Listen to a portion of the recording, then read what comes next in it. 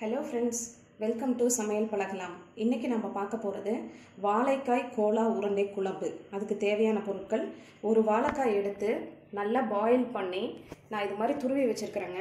ஒரு வாழைக்காய்க்கு நீங்க அரை உருளைக்கிழங்கு பாயில் பண்ணி இது மாதிரி துருவி வச்சுக்கோங்க. அதுக்கு அடுத்து ஒரு 2 பெரிய வெங்காயத்தை நல்லா ஃபைனா சாப் பண்ணி வச்சிருக்கேன். ஒரு 3 தக்காளியை நல்லா அடிச்சுக்குங்க. அதுக்கப்புறம் மசாலுக்கு உங்களுக்கு பெருங்காயம் ஒரு 2 பிஞ்சு, உப்பு தேவைக்கேற்ற அளவு, வரமிளகாய் தூள் 1 டீஸ்பூன், சீரகத்தூள் 1/2 டீஸ்பூன், தனியாத்தூள் 1/2 டீஸ்பூன், மஞ்சள் தூள் 1/2 டீஸ்பூன், பச்சை மிளகாய் நல்லா ஃபைனாக சாப் பண்ணி வச்சுக்கோங்க. ஜிஞ்சர் கார்லிக் பேஸ்ட் ஒரு 2 ஸ்பூன், தாளிக்கிறதுக்கு உங்களுக்கு சோம்பு, பட்டை, கிராம்பு, பிரிஞ்சி இலை, ஏலக்காய். இப்போ இது எப்படி செய்யலாம்னு பார்க்கலாம் வாங்க. ஸோ இப்போ உருண்டை எப்படி ரெடி பண்ணுறதுன்னு பார்க்கலாங்க. வாழைக்காய் அதில் அந்த உருளைக்கிழங்கு போட்டுக்கிறோம். பெருங்காயத்தூள், உப்பு,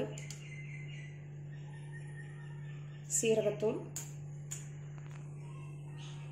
ஜிஞ்சர் கார்லிக் பேஸ்ட்,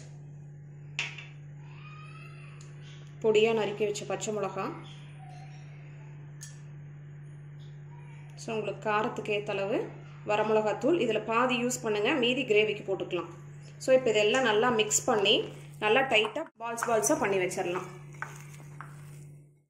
ஸோ இப்போ இது மாதிரி பாலாக பிடிச்சாச்சுங்க. இது எண்ணெயில் போட்டு பொரிச்சு எடுக்கணும். நம்ம எண்ணெயில் போட்டு இது பொரிச்சிட்ருக்குறேங்க.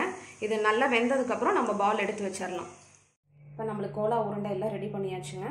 இப்போ நம்ம கிரேவி எப்படி பண்ணுறதுன்னு பார்க்கலாம். எடுத்து கொஞ்சம் ஆயில் விட்டுருக்குறேங்க. அதில் தாளிக்கிறதுக்கு சோம்பு, பட்டை 2, கிராம்பு,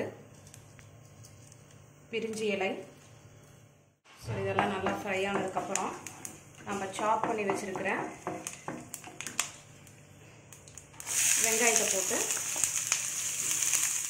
வெங்காயம் போடுறப்ப கொஞ்சம் உப்பு சேர்த்திக்கிங்க. அது நல்லா கொஞ்சம் கண்ணாடி மாதிரி நல்லா உங்களுக்கு தெரியும். அது மாதிரி வணங்குற வரைக்கும் வணங்கிட்டு அதுக்கப்புறம் அந்த தக்காளி பியூரியை உள்ளே ஊற்றணும். இப்போ வெங்காயம் நல்லா வணங்கிடுச்சுங்க. இதில் நம்ம எடுத்து வச்சிருக்கிற தக்காளி பியூரியை ஊற்றணும்.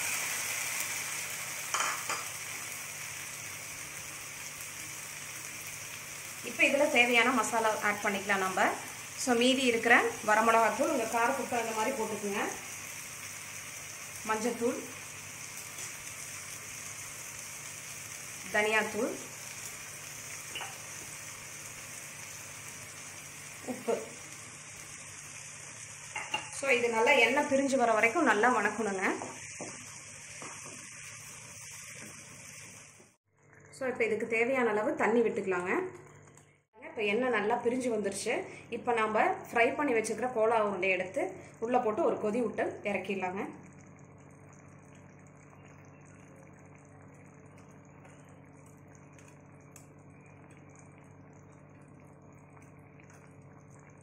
உருண்டை நல்லா ஊறிடுச்சுங்க. ஒரு 3 to 5 minutes போட்டிங்கன்னா போதும், உங்களுக்கு ரொம்ப நேரம் விட வேண்டாம்.